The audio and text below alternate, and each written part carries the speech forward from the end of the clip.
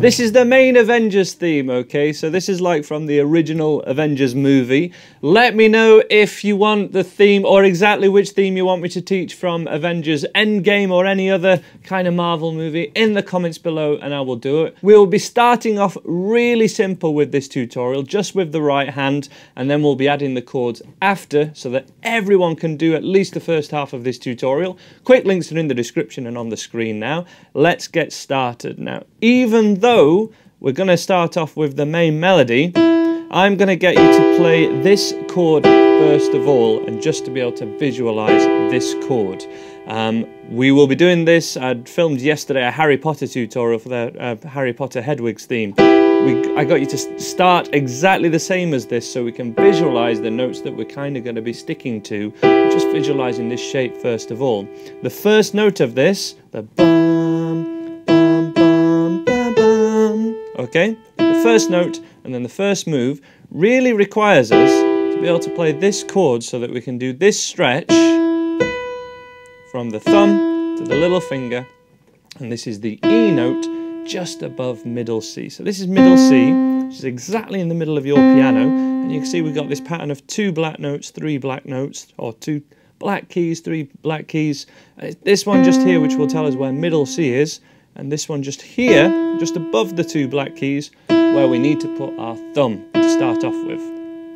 Then we would play that little finger just above where the 3 black keys are, so on this white key here, but we use the black keys to navigate our way around, and that would be the chord that we're kind of visualizing. It would be really handy if you play that now, so we've got a bit more control over our hand, but we were going to be going for the thumb, thumb again, another twice, little finger, 3rd finger, okay?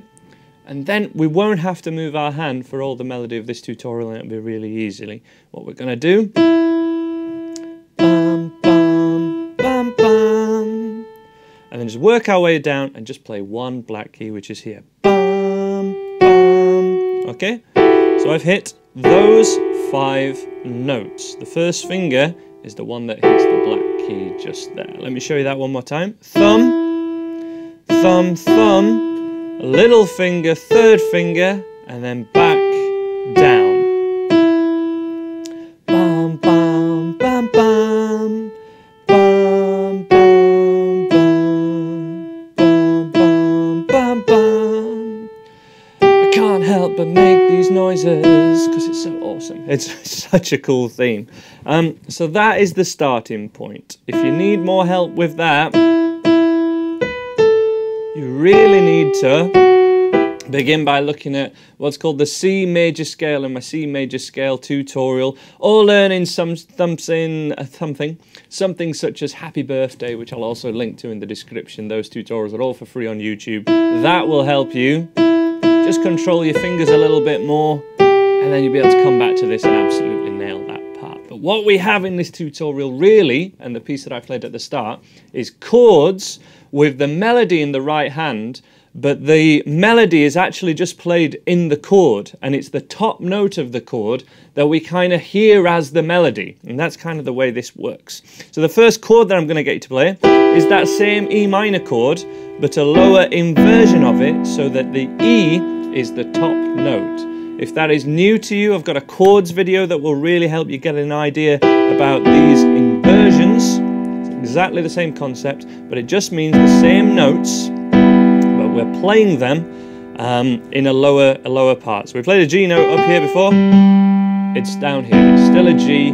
It sounds the same, but it's an octave lower. Okay, that idea is called inversions or chord inversions. If you want to research that further for your own playing. So in the right hand, first chord is E minor.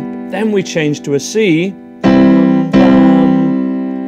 which would just be a change of the first finger there, okay?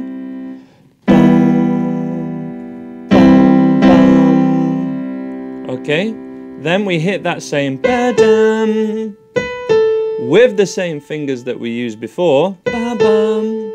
But when we hit the second one, that A with the 3rd finger, we're going to try and hit this A chord, or at least the A and the E. Okay? That's the E minor. Bum, bum is the C. Little finger on the high B note. A chord with an A as the highest note. Then, couldn't be simpler, C major chord. First chord I would teach every beginner, to a D chord, and this is just a lowering version, again, to make sure that F note, there will be our normal D chord, but we're making sure that F sharp, is in the top. And that's our melody note. So that would give us, just that in the right hand,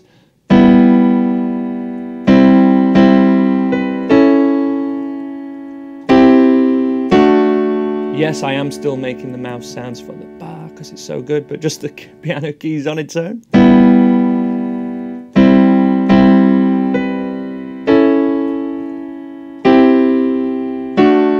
Okay, so again, a little bit of experience with piano chords is what you would need to be able to do that. And experience with piano chords will teach you, my tutorial on piano chords will teach you that when we have the right hand playing a chord, what the left hand does is plays the root note of that chord, or the bass note of that chord, which is the E, in this case, for the E minor chord. And when the chord changes to C, the root note changes to a C. So we have thumb, first finger, or middle finger in fact, actually, probably doing it with the middle finger. Then going to the little finger, you guessed it, for that A chord when we go bam, bam. Okay? C. Makes sense for that chord, right? D. D in the left hand. So that experience with kind of standard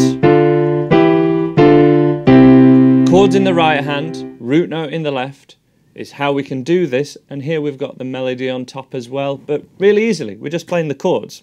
So that would be, that didn't sound very good, did it? Let me do that again. Then to the C, but I'd go for the root note first. So left hand, right, right, melody, and then the A chord, C, and D. That's all I was doing. The extra thing that we add again when we get used to this idea of a chord in the right hand, perhaps playing a melody as well, but a bass note in the left hand, is adding the octave with a hand span of our left hand playing with the little finger and the thumb, like that.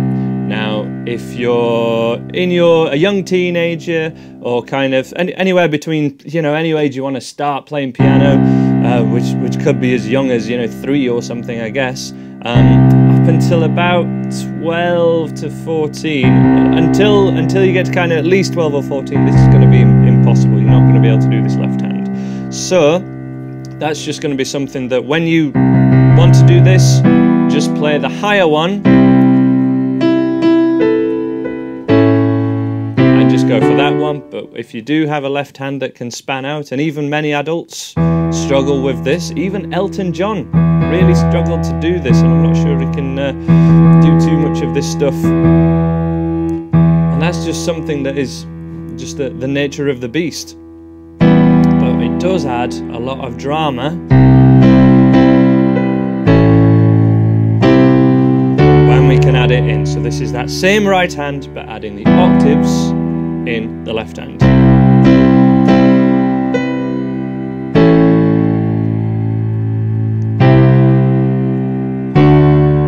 Then the end of that little section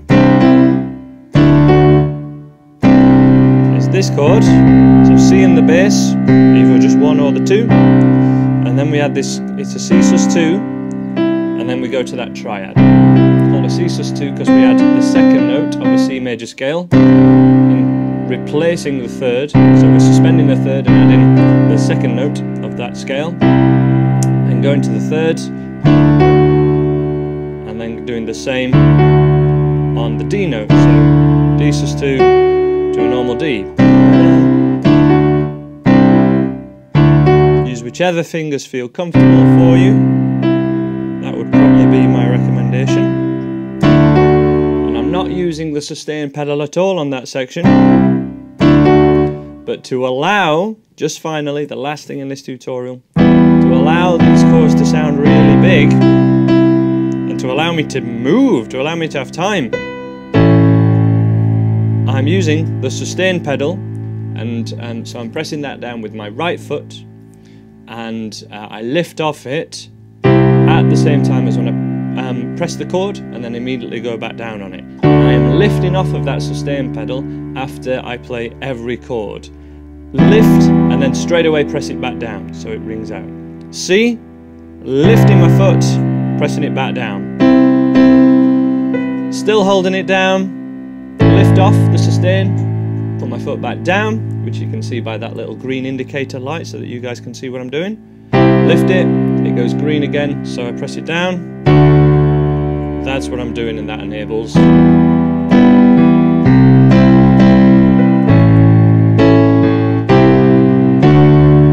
kind of big sound. And then to finish, I add an octave in the bass because it's really low and dramatic.